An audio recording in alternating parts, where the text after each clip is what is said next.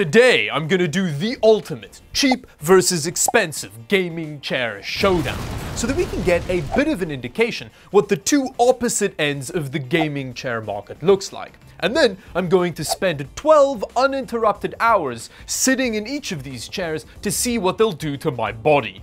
But before we get into that, a quick disclaimer. Herman Miller did send me this very expensive chair that I'm sitting in right now, and as far as I understood our communication, I get to keep it. Although Herman Miller was very relaxed about the whole thing, and they basically said, here's the chair with an affiliate link, do with it what you will. So with the disclaimer out of the way, let's roll the intro.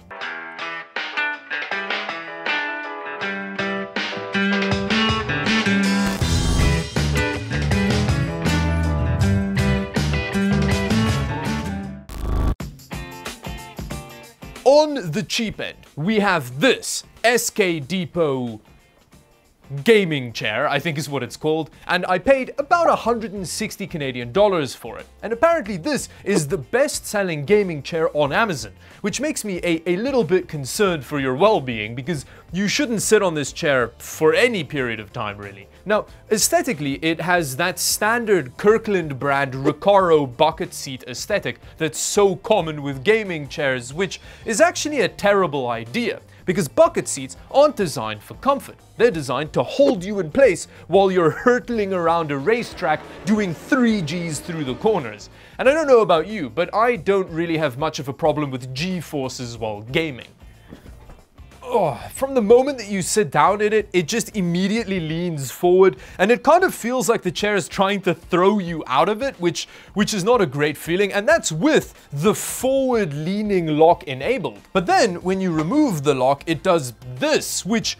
what is the point? Why do you want your chair to be able to do this? Now, the only way that I really found to combat the chair kind of trying to buck you off it is if you take the backrest and you kind of lean it back a bit, because then it acts as ballast, which kind of stabilizes the chair a bit. But now, I'm essentially sitting on a stool. I don't have any back support. On the note of the back support, though, it can go very far back, but again, this is such a stupid position for your gaming chair to be able to go into. And then when you want to reset the back of the chair, it kind of just rockets back up you. It's like the chair is actively trying to maim you. It is genuinely terrible, and it just feels so badly made and like it's gonna break after a couple hours of use. It's like a Wish chair, basically. It's real bad. And now, on the Elon Musk end of the gaming chair market, we have the Herman Miller Embody Logitech collaboration, which, if I'm not mistaken, is the most expensive gaming chair that you can buy that isn't like a scale model replica of a tank for some reason. It comes in at an eye-watering $1,600 US, which is a whole lot of money for a chair. But there are several reasons for that price tag. The first one is the fact that it was designed by a bunch of people with very impressive acronyms in front of their names, and that actually understand how ergonomics work and how to make a chair that isn't actively trying to maim you, unlike this SK Depot chair, which I think was designed by the people that do the torturing in Guantanamo Bay. And then another reason for the price is that this chair has a 12-year warranty on it. I don't think I own anything that has a 12-year warranty on it, let alone something as high wear as a chair. It has this cloth material that covers the chair that feels like it's very durable, and that, combined with this cast aluminium xenomorph spine down the back of the chair, makes it feel like it's gonna last at least 12 years. Okay, now I have to say, the first time that I sat in the Embody, I was actually a bit disappointed. Considering what it costs, I was expecting it to not only feel like a cloud, but also to have the chair like do my taxes for me and maybe solve the global energy crisis. And it obviously didn't do any of that. The first thing that I noticed with it is that it doesn't feel as padded as you would like, especially in the buttle region. It's soft and squidgy, but it feels like over long periods of time, you're definitely gonna have some butt fatigue. The same goes for the back. It's not very padded at all, but it does does support your spine better than any chair I've ever sat in, because it conforms to the shape of your back and then just like holds it in place, and it really relieves pressure from your spine over long sessions of sitting. Now on the right hand side you have this knob that can very incrementally set the kind of curvature and uprightness of the back so that you can get it into the perfect position for you that's comfortable for you.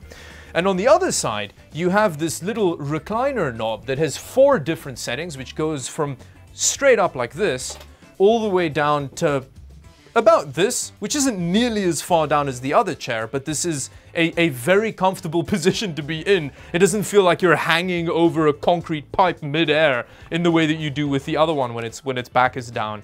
And it also really holds you in place well. Like, it doesn't feel like the chair is going to give out under your weight. I am about 6 foot tall and weigh about 80-ish kilograms, in the mid-80s, I think. I haven't weighed myself in ages, but I'm not a small person, and yeah, it holds my weight really well. They actually have a max rated weight for this chair of, I think it's 134 kilograms. All in all, it's not as comfortable as you'd expect for the eye-watering asking price, but it does feel like it's gonna take really good care of your body. So with that, let's take these chairs to my house and spend an irresponsible amount of time sitting in them. Okay, that is very springy. I shouldn't have dropped down in the chair this much, but yeah, there we go. We're gonna start the timer now at like 10:36. So at 10:36 at night, I can get up and hopefully I've not been crippled. Naked chair? I can't reach the camera. I can't. I know. We are about 17 minutes in and I'm still comfy on the luxurious fancy chair, which is to be expected, I guess. So now I'm gonna do some streaming and then I'll report back to you after about 2 to 3 hours. Okay, so I've just finished streaming, which means we are now about 3 hours and 20 minutes in. I don't know if it's gonna focus on that. And even on the very fancy chair, I can say I'm already starting to feel it, especially in my thighs in terms of padding. My back still feels really good, but that lack of padding is definitely not going super well.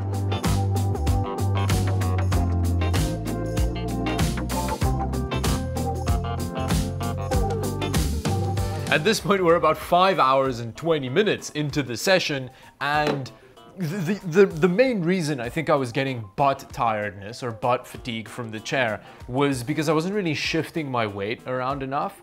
And now that I'm doing that more, it does feel better. So yeah, I'm still feeling good. I don't have any back pain yet at all, like no back pain. The main thing is just my thighs feel a bit worn, but again, with enough shifting around, it's good.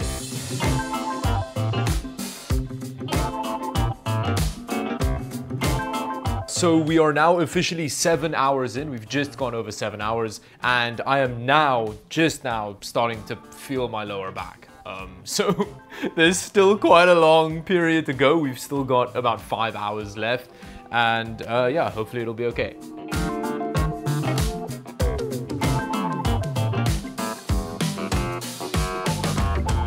I'm feeling surprisingly good still. Like, it's been, it's not gotten any more lower back taxing than it's been at about 7 hours. I still feel like I'm relatively comfortable in the chair as well. So I think that's quite impressive, because there's like little increments in which you can change the extent to which, you know, the back goes down. It means you can have variety in terms of positions that you get kind of comfortable in and stuff. It's pretty good. Yeah, it should be, considering what it costs, but we're 10 hours in and it's going well.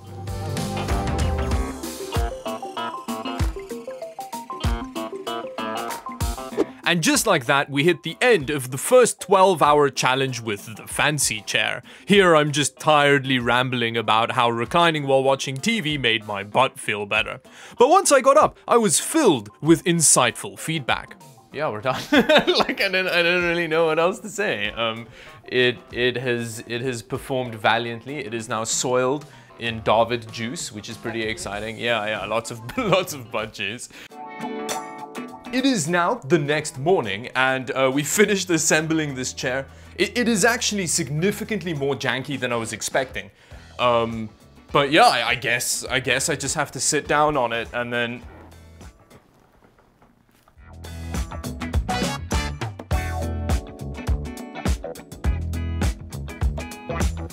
Okay, we've just gone over 3 hours, and despite the fact that this chair is really uncomfortable, it really pushes you over. I don't know if you can see on camera how much it wants to lean forward.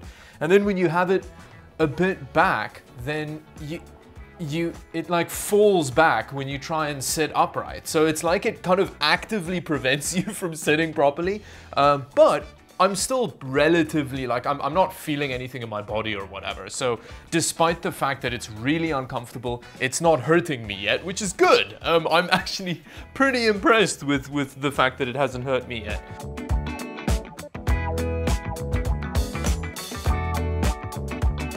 We are about 6 hours and 40 minutes into the torture chair, and I still feel fine, you know, so that's good. It's better than I was expecting. I was expecting not to be able to ever walk again after like 3 hours, considering just how uncomfortable this chair is.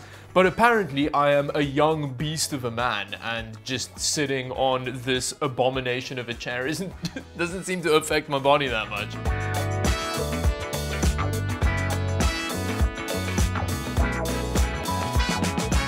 I just had a horrendous Dota match where I was essentially trapped in a team full of rabid animals attacking each other for no reason. And now that it's over, we've just crossed the 10-hour mark. And what I've realized is that I'm not the one that's been trapped on this chair for 12 hours. This chair is the one that's been trapped under me for 12 hours, because it's 10 hours in and I'm still feeling perfectly fine, but the chair feels like it is on its last legs. I keep waiting for it to just kind of like snap off its base and then just like knock me out on the desk as I fall down. It's not going well with it at all. I'm surprised it hasn't broken yet. But we've got 2 hours left for me to break it with my man body. So yeah, let's see what happens. It has been 12 hours, and apparently I am made out of a combination of rubber, steel, and magic, because I feel fine. The chair genuinely has been degrading over the course of the 12 hours. I don't think it's doing very well. But it survived. It didn't break. I have survived, and now I get to get up from this terrible chair, and hopefully I don't ever have to sit in it again. I barely feel any different than I did yesterday when I got out of the Herman Miller chair.